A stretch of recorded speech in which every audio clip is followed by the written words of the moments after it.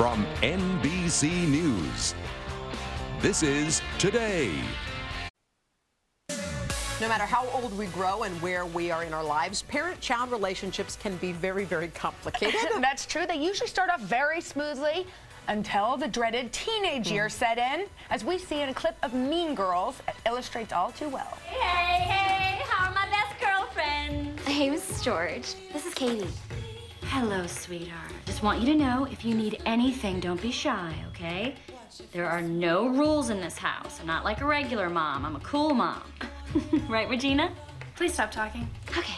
Okay, I'm sorry, that's the best movie It's ever. hilarious. All right, here to help you navigate the special relationship through the decades is millennial lifestyle expert Chelsea Krost and co-founder of themotherhood.com, Emily McCann. Hello, ladies. Hi. Boy, that's funny. When you watch a teenage girl like that turn on her mom, there is sort of a time in a young girl's life where they rebel like that, isn't there? Totally. I love you, get away from me. I love you, get away from me.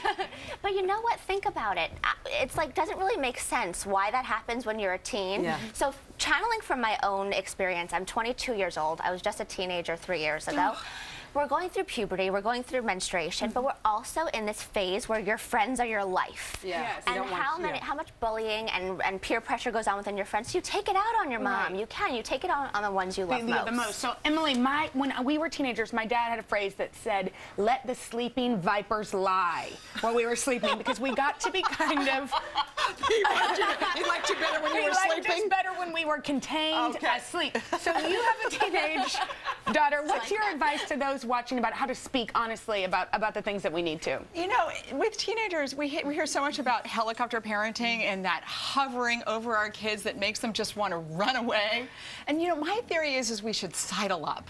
We need to sort of kind of slipstream alongside in a way that we figure out things that we can do together, that we enjoy, that's going to allow us to have conversations and relationships and connection. But if they're pushing you away, do you push in, or what's the best technique for a lot of moms who are going through just what we saw there? You know, it's funny because sometimes when they're pushing away, they really are listening. Yeah. You know, that idea that when we want to talk about those conversations like underage drinking or those risky behaviors, I keep hearing from parents in the motherhood who have older kids, keep talking. Keep talking.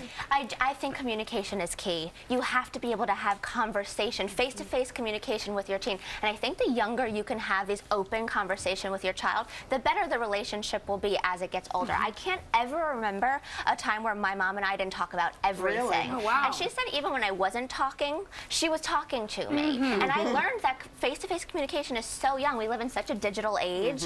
Face-to-face communication is still so important. So now let's get to kids about your age, although you're not a kid, but after you've graduated from college, you're growing up, the lines get a little blurred, right? You're becoming an adult. Emily, how do we handle that? You know, it's so funny. When my daughter was in kindergarten, the teacher used to say to the kids to get them to focus, she used to say, "Stop, look, and listen." And these kids were supposed to, like, repeat it back, and that was the sign they were paying attention. And now I actually think about it for myself. I need to stop, look, and listen, because then I'll notice when I'm preaching and proselytizing, trying to manipulate him to do what I want, versus that two-way conversation. Do you listen more to your mom now than you did when you were 16? You know what? The millennial generation, that's people who are 18 to 35 today. We're graduating college with almost $30,000 worth of student loans. We're the most stressed out generation there has ever been.